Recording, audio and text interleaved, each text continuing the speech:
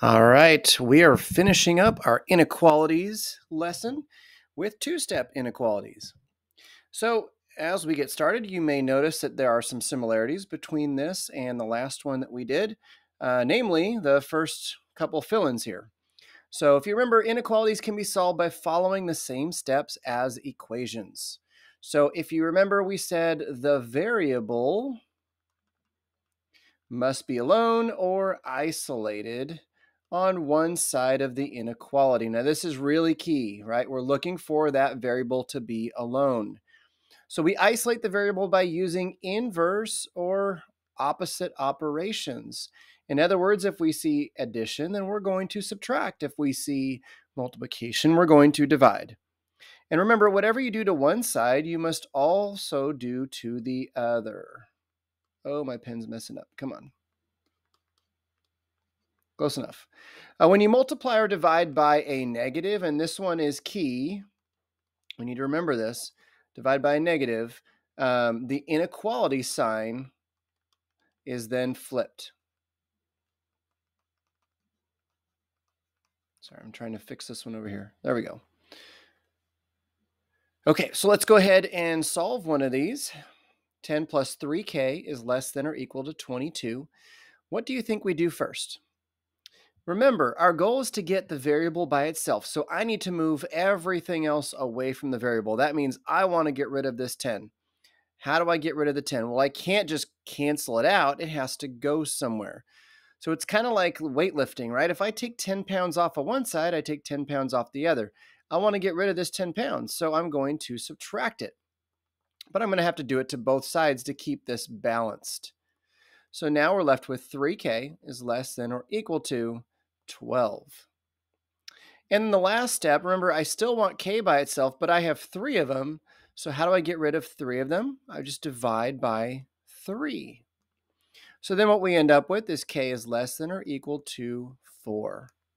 Let's put 4 down there, and because it's less than or equal to, close circle, and we're going to the left. All right, number 2. Let's change colors here. 19 is greater than negative 4 times p minus 5. So again, we said our goal is to isolate the variable. So we want to isolate the variable p here. And how do we do that? We get rid of this negative 5. Remember, we're using inverse operations. So when I see subtract, I know I need to add. So let's go ahead and add 5 to both sides of my equation. Didn't mean to cross that out. We should get 24 is greater than a negative 4p. Now, please notice we said when you multiply or divide by a negative. Are we multiplying or dividing by a negative? Yes, we are. So using inverse operations, if I want to get the variable by itself, I'm simply going to divide by negative 4. And again, by doing that, it flips my sign. So I get negative 6 is less than now, not greater than, p. In other words, what we're saying is, open circle, right? P is greater than negative 6. All right, let's move on here. We've got a few more problems to do. 1/2 r plus 3 is less than 6. Remember, our goal is to get the variable by itself. So the first thing we need to do is get rid of this 3. How do we do that? We use inverse operations to undo addition. So let's go ahead and subtract. This cancels out. We're left with 1/2 r is less than 3. And now here's the last part, which tends to be tricky because a lot of us will try to find half of 3 as our answer, but that's not the answer we're looking for. Remember, because 1/2 is in front of r, we need to divide by 1/2. I know that sounds crazy, but because 1/2 is being multiplied by r, we're doing the opposite by dividing. Now, please remember one thing about dividing by a fraction, it's really the same as multiplying by its reciprocal, right? And the reason I can do that is because if I want to get rid of my denominator here, which I do, if I multiply by its reciprocal, where 1 times 2 is 2, 2 times 1 is 2, 2 divided by 2 is 1, right? So really, those cross out. But we have to make sure we also multiply by the top. So it's really 3 times 2 over 1, which is the same as 3 times 2. So we have r is less than 6. All right, number 4. Negative 12 is less than or equal to negative 5w minus 32. Again, we want to isolate the variable. We do that by getting rid of the negative 32 by adding 32 to both sides.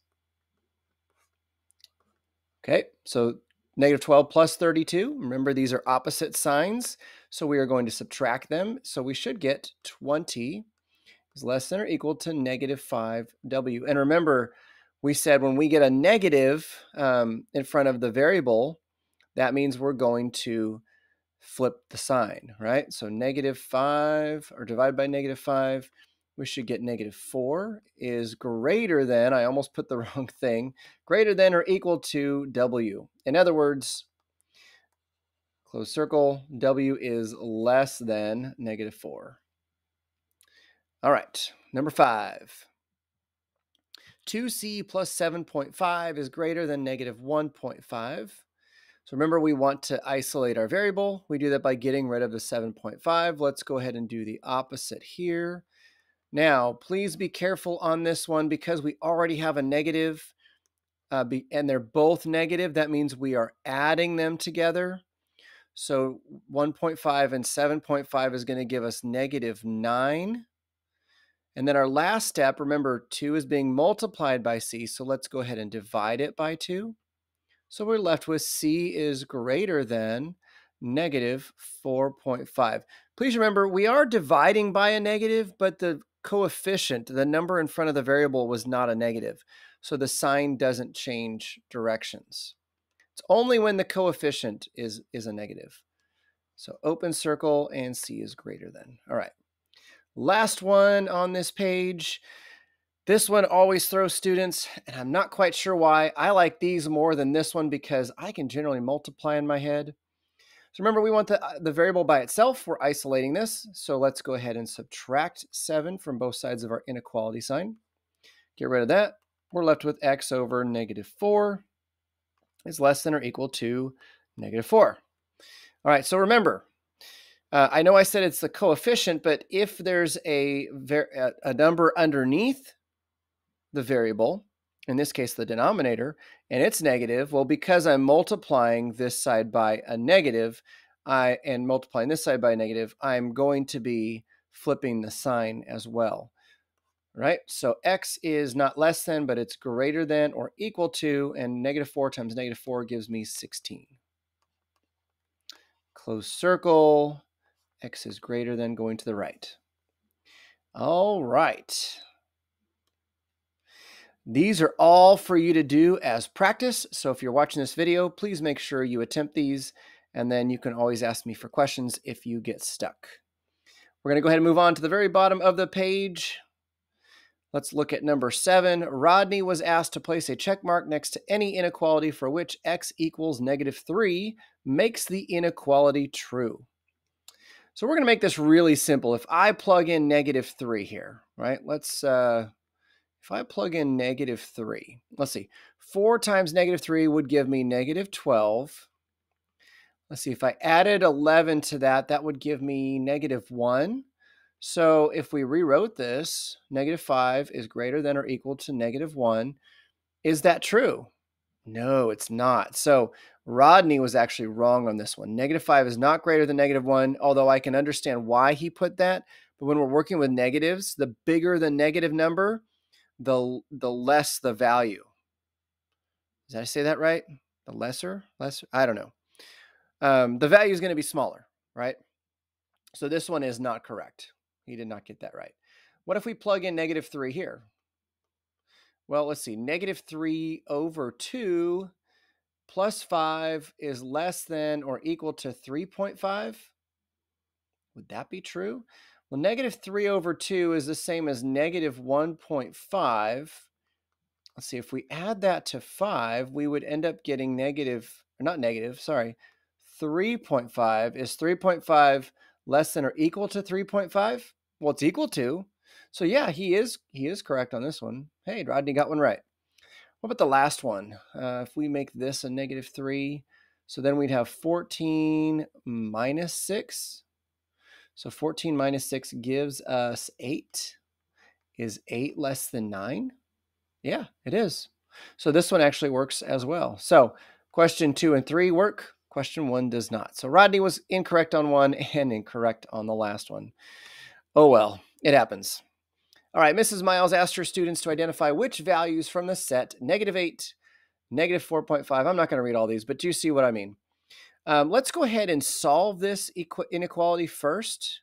I think that would make this a lot easier. That way we know pretty quickly whether Xavier, Kaylee, or Liang got that right. I hope I said that name right. So if we solve this, -4x minus 25 is less than or equal to -9. Remember, our first step, we want to isolate the variable. So let's add 25 to get rid of it, right? Cross that out. Add 25 over here. So we're left with -4x is less than or equal to, what is that, 16. Okay. Last step, I still want my variable by itself. This -4 is attached to it. I'm going to divide by -4.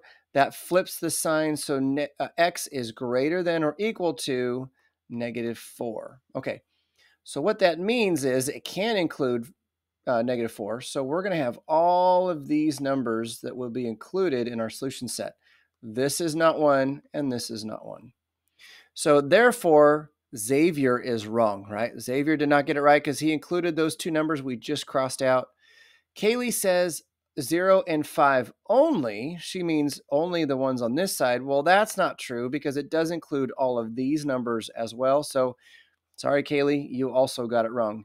Liang, though, notice she gives all the same numbers we got. -4, -3, -2.5, 0, and 5 only. Now, we're okay with the word only in this sense because it does point out that it includes only these from the values that were given. But really, it should be any value that's greater than or equal to -4. So we're going to say Liang is correct on this one.